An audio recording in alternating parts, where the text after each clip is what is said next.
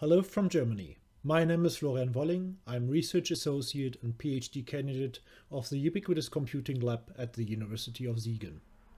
Today I'm presenting our paper, PulSync, the heart rate variability as a unique fingerprint for the alignment of sensor data across multiple wearable devices. The idea was born during my research visit in Finland at the Biomimetics and Intelligent Systems group of the University of Oulu. Up to now, wearables are typically worn in the wrist and thus have a limited location-specific perspective. A range of today's sensing tasks can however benefit from the use of multiple devices. Each of these devices thereby contributes insights into a local perspective, which cannot always be covered by a solitary device. Because most of the shelf wearables do not support hardware synchronization, the independent devices show differences in their local clock and time.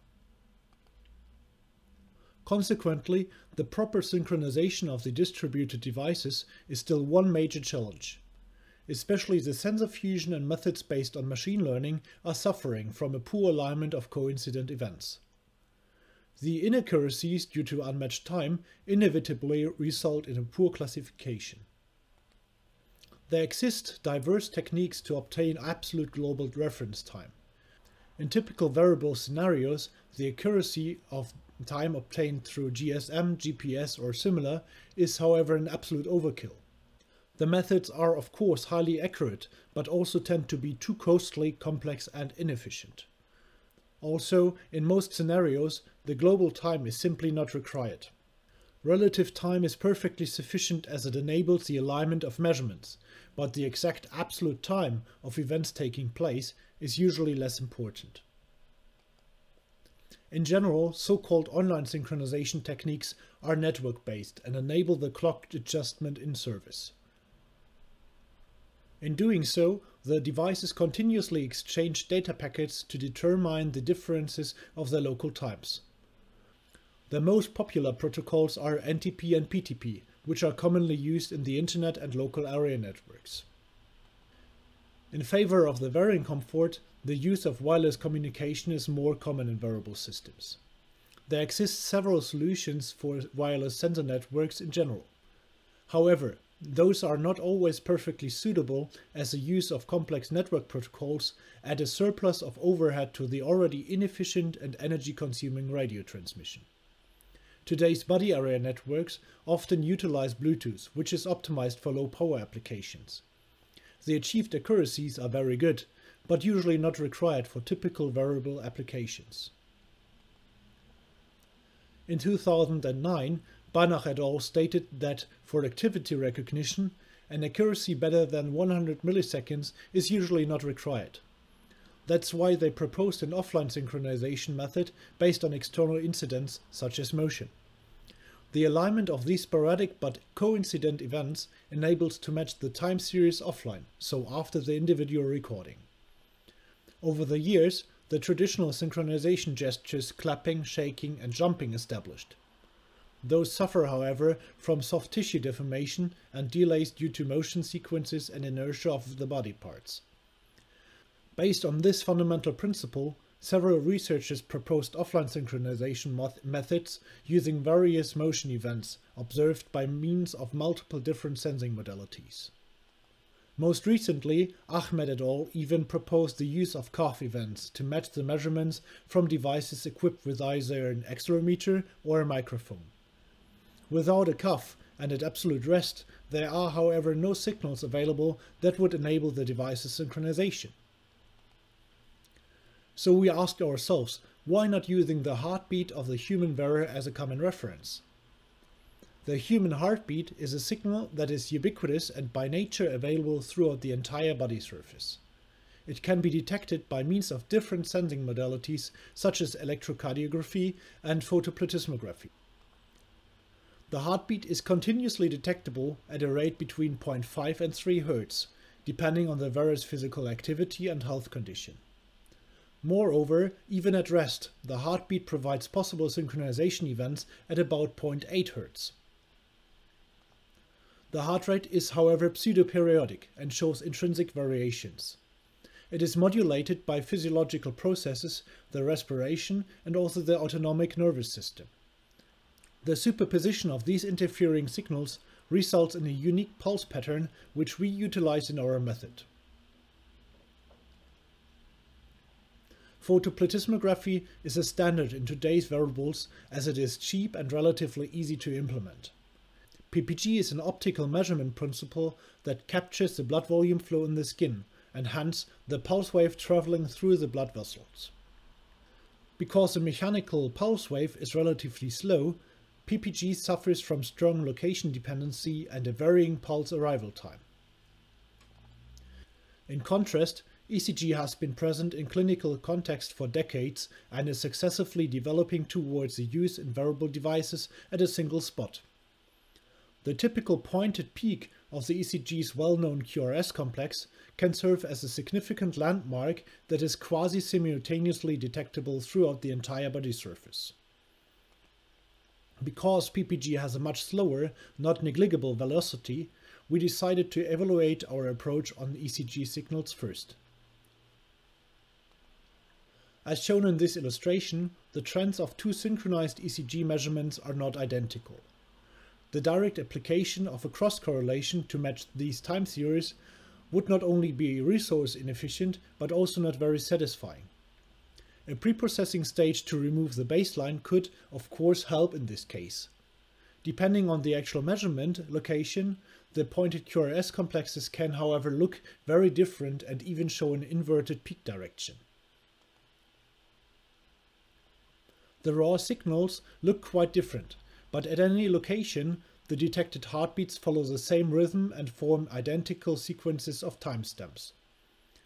Their distances are termed as interbeat intervals. Those serve as a standard feature in modern fitness trackers which analyze the so-called heart rate variability. In a medical context, the enumerated interbeat intervals are often illustrated as a tachogram, which is however not very robust against interference in motion artifacts. In contrast, the interval function of the heart rate variability is a function of time and less or only locally affected. Furthermore, the interval function is even unique like a temporal fingerprint, which enables our approach to match the device's time series. So how can we match these heart rate variability fingerprints? The proposed PulSync processing pipeline is fairly simple. The heart rate variability interval functions are first derived from the previously identified fiducial points, the QRS complexes in case of ECG. The irregularly sampled sequences then have to be regularized, resampled at a lower rate of 25 Hz in our case. Next, a normalized cross-correlation is applied to match these interval functions. The position of maximum correlation then highlights the unique position of alignment. In this example, you can see a 60-second template from one device that is shifted along the reference from another one. The resulting correlation coefficient is shown on the right. In case of a match between the interval functions, the correlation coefficient is virtually 1. To evaluate the proposed method, we applied it to the dataset 716 of Howell and Poor from the University of Glasgow. The dataset contains 2-minute ECG recordings from 25 subjects, recorded with 2 independent devices worn at the torso. The subjects performed 5 different tasks, of which the sitting subtask was chosen due to the availability of peak labels with a very high precision of 1 sample. Also, the absence of motion artifacts allowed to evaluate the general feasibility of our approach independent from specific situations and interference. The used dataset contains recordings that are pretended synchronous.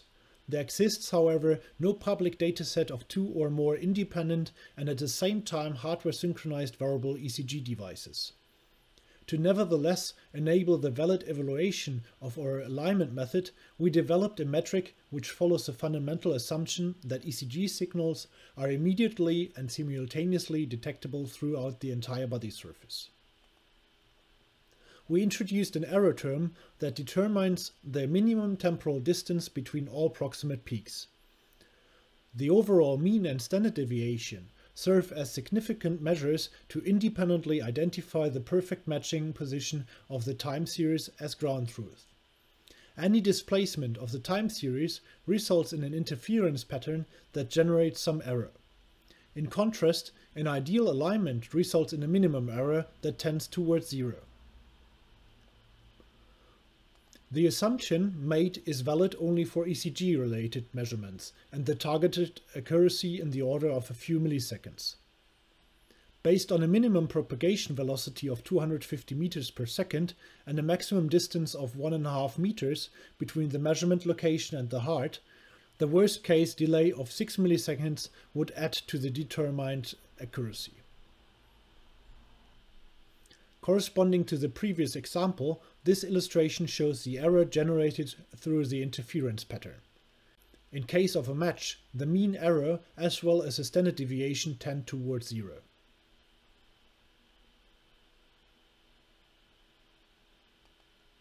We applied the Pearson product moment correlation, which is a normalized cross correlation. Instead of just a single template, we applied 101 windows of 60 seconds with an overlap of 1% and shifted them along the reference. Due to boundary effects of recordings with large displacement, the first or last few segments were rejected. For all subjects, we achieved very good alignment accuracies without any outlier. The initial misalignment of the dataset's recordings was surprisingly high. The offsets ranged from 35 milliseconds in case of subject 5 to even 5 seconds in case of subject 19. While the initial interference error was quite high with about 115 milliseconds, we finally achieved an overall alignment accuracy of about 3 milliseconds. Furthermore, along the determined offsets from the 101 cross correlations, we are even able to monitor a small relative drift between the device's clocks. In this example, the relative drift is about 1 sample per 80 seconds and is also apparent as an increased standard deviation in the alignment error. We have presented PulSync, a novel method for the data-driven synchronization of sensor data across multiple wearable devices. The method uses a heart rate variability interval function as a unique fingerprint to match the local time bases. We achieved an accuracy of about 3 milliseconds for ECG signals sampled at 250 Hz. The results are promising and unveiled even small drift across the device's clocks. In future research, we will evaluate the required window lengths for unique matching and the effect of motion artifacts on the accuracy and reliability. Furthermore, the normalized cross-correlation is not a very optimal method, and we are already developing a more efficient algorithm to replace it. Please check out the project's GitHub repository. Thank you for your interest in this topic, and I'm looking forward to answering your questions.